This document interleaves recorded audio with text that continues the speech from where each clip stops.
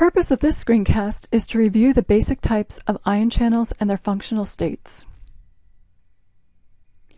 Recall that there are two basic types of ion channels: leak or leakage channels and gated channels. Leakage channels are essentially open all the time and are important for the resting membrane potential. Gated channels, on the other hand, open and close or gate in response to specific electrical, chemical, and/or mechanical signals.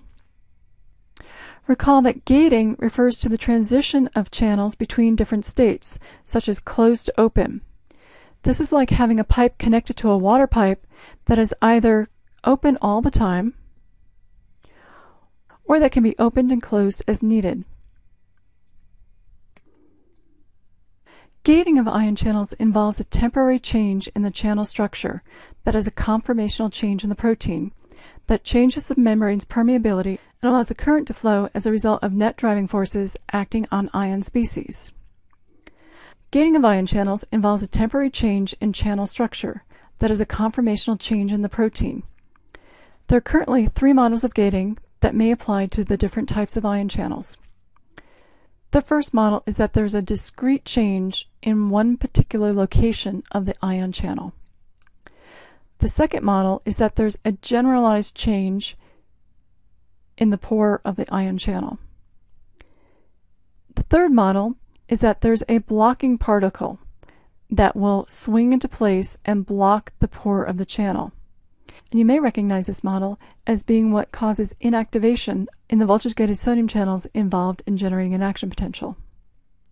This conformational change in proteins causes a change in the membrane's permeability and allows a current to flow as a result of net driving forces acting on the ion species. The channel typically remains open for a few milliseconds, and this is the basis then for rapid neuronal signaling, both graded potentials and action potentials, within the nervous system. If the structure of a protein changes, energy needs to be supplied to cause that change in conformation. There are 3 basic types of stimuli that provide the energy for gating. The first is ligand binding. Recall that a ligand is any molecule or ion that binds to a protein by non-covalent bonds, such as a neurotransmitter. Some examples that involve ligand-gated channels include the postsynaptic receptors involved producing synaptic potentials. The second stimulus is phosphorylation of the ion channel. The energy from binding of high-energy phosphate groups can cause some ion channels to open or close. This might occur, for example, due to activation of G proteins and second messenger systems. Some examples that involve phosphorylation-gated channels include those involved in olfactory, auditory, and visual or phototransduction. Often the ligand-gated and phosphorylation-gated channels are grouped together into one category of chemically gated channels. The third type of stimuli are mechanical stimuli, for example, stretch. The energy associated with a mechanical stimulus such as stretch is transferred to cytoskeletal elements attached to the channel, which causes the channel to gate.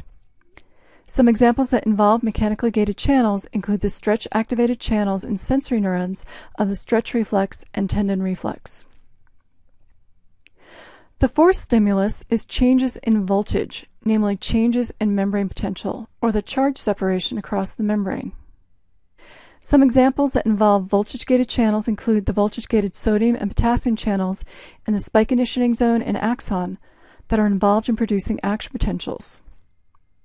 So let's look a little bit more at voltage-gated channels and how they respond to changes in voltage. So why do voltage-gated channels respond to changes in membrane potential? Remember that ion channels are sequences of amino acids which can be negatively or positively charged.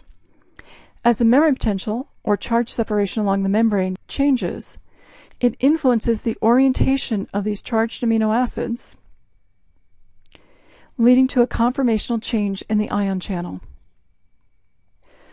The next topic we want to review are the functional states of gated channels. Recall that there are 3 possible functional states that gated ion channels can be in. All gated channels will have a closed or resting state when the channel is closed and activatable, meaning it can respond to its gating stimulus. They will also have an open or active state in which the channel has opened in response to its gating stimulus, and ions can flow through the channel.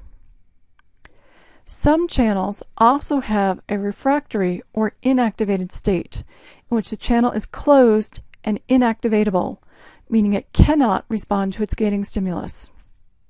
So for instance, in this example, we have a channel that's in the closed or rest state.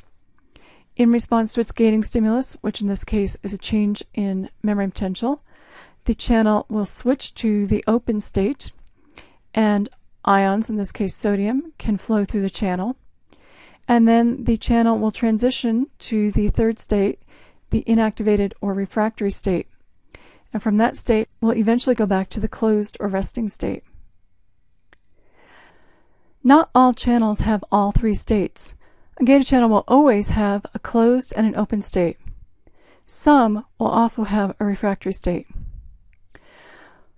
For example, recall that the voltage-gated sodium channel involved in the action potential has all three states,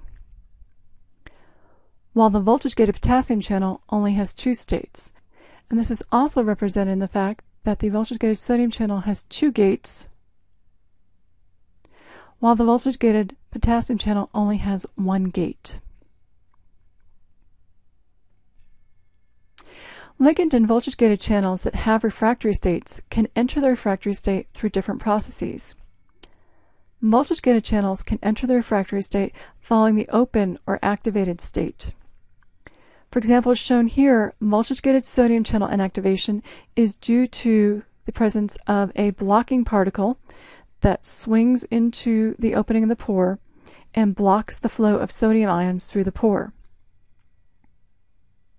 While that blocking particle blocks the pore, no sodium can flow until the channel transitions back to the closed resting state, where the inactivation gate has reset to its starting position, and now the activation gate can respond again to its gating stimulus.